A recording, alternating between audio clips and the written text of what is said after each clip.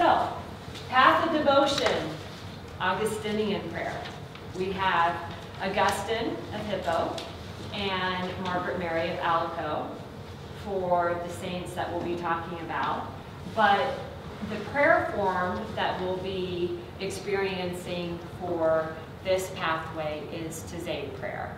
And you'll notice the picture here, if you hadn't noticed over here, this picture is actually taken from Taizé Chapel, the Catholic chapel in Taizé. So,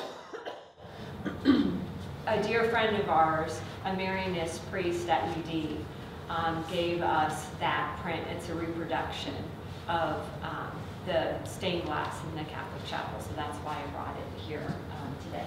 So we'll talk more about that. But let's talk a little bit about Augustine. Augustine, Christian at 33, a priest at 36, and a bishop at 41. Overachiever. Any of you know his background story? So, if you know about how Augustine lived, definitely much more of a partier in his early life. Very true. Conversion at 33, priest at 36, bishop at 41. God took him and really he was on fire for the Lord. So many people are familiar with his sinner turned saint, thanks to a lot of the prayers from his mom. So again, you know, prayers are very powerful. So he was also another doctor of the church. He's a patron saint of brewers, printers, and theologians, which I thought that was hilarious. I have a lot of friends that do craft beers, like to make their own beer, and when I told them that Augustine's, you know, the patron saint of brewers, they got a big kick out of that. So again, talk about a man fully devoted to God. The quote I chose for Augustine, "You have made us for yourself, O Lord, and our hearts are restless until they rest in you." That is one that he's truly known for. And I don't know if many of you realize that the song I chose for the opening prayer, Alive Again, is taken from his writings.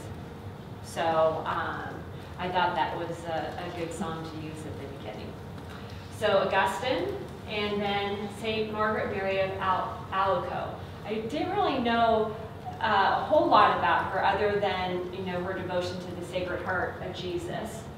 But she really set in motion the devotion to the Sacred Heart of Jesus.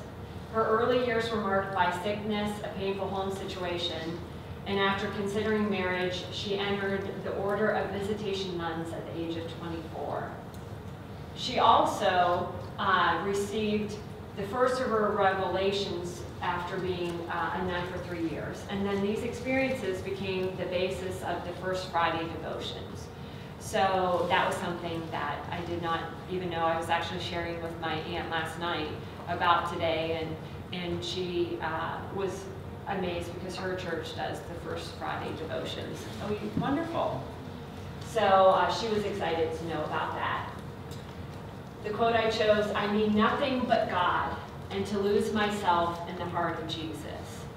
So for both Augustine and for Margaret Mary, the whole sense of being totally devoted to God runs deep. She was patron saint of polio patients and devotees of the Sacred Heart of Jesus.